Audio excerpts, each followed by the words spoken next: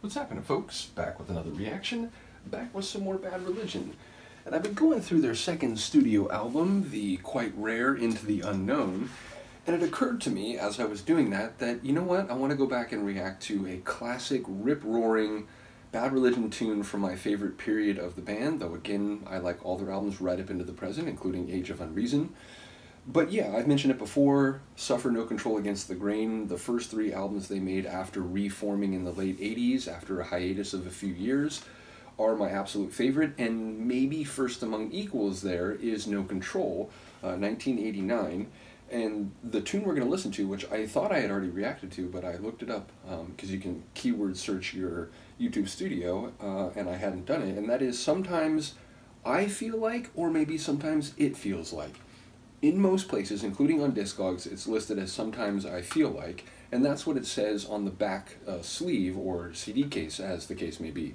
But on the actual record here, or CD in this case, it says Sometimes It Feels Like, and that actually makes more sense because that line is said twice in the song, while even though the self is relevant in the tune and is not immune to the concept being discussed, which we'll get to in a second, the line, Sometimes I Feel Like, is never actually said in the tune. So I think it should have been and was intended to be Sometimes It Feels Like, and the fact that it's on some of the actual material in that form suggests to me that there was a miscommunication, but the initial print had it on the record sleeve as Sometimes I Feel Like, and the rest is history. So I've always wondered about that, but it's just funny to have it saying that it's a different name here versus here. Regardless, we're talking about, and you know, this tune is written by Mr. Brett. I've mentioned it before. I think Greg Graffin and Mr. Brett are like the, you know, Lennon, McCartney of the punk rock world, and I think the dynamic of them both writing songs on the same album is the real essence of what makes Bad Religion great, which is to say, I like the tunes or the albums in the 90s when Brett was away from the band, concentrating on the label Epitaph and so on, but when you get back to the Process of Belief and he rejoins, I think that's what it's all about. So yeah, bottom line, this tune is written by Mr. Brett, and I feel like it's him really flexing his intellectual and terminological muscles. It's a punk rock poetry type of tune, and the prose used, it's very, you know, highfalutin. It's, you know, they're not, or they are $15 words in many cases. But I believe the concept that's gotten at in the tune is that for humans, and maybe even all biological life, which I say because there's a reference to a tiger behind a cage, or I don't know, maybe it's a lion, it's like a big cat of some kind, and the idea is that it has this unexpressed, pent-up sort of frustration and rage, and that is a concept explored in other examples, including, you know, saying, oh, here's this young kid, and, you know, he has a small amount of understanding and ideas, but a large amount of emotion and feeling, and that leads to this unexpected frustration and this inability to articulate what you're feeling. And he says, you know, he's not immune to that because sometimes, you know, he ends up feeling like that, and he's saying, oh, and, you know, you earn a nice wage and you have a nice house and, you know, a nice cookie-cutter life. Don't think you're immune to that. You will still find yourself with a surplus of emotions, but an inability to frame that or understand that or express that, and therefore you'll feel this unfulfilled sensation.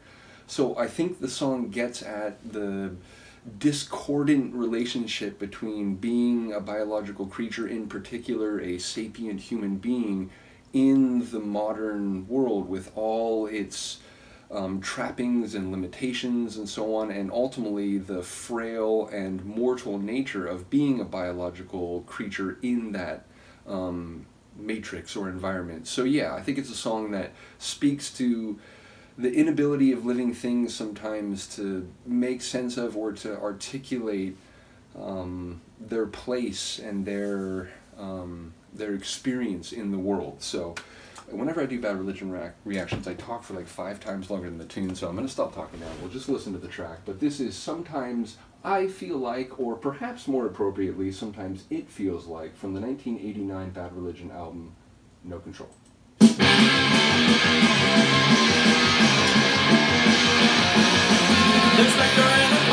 Illustrated page, elements of units to play with after video days. The body of a time for general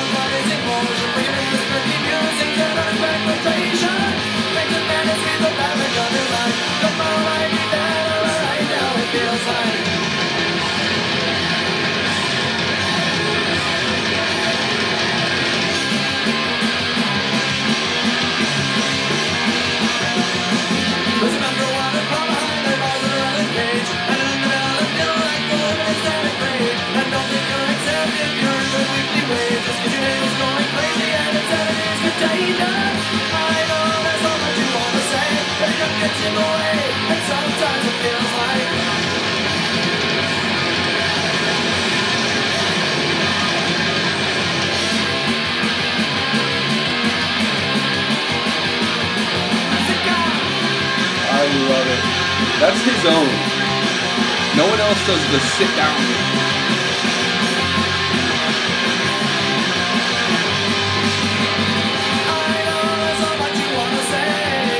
The feedback.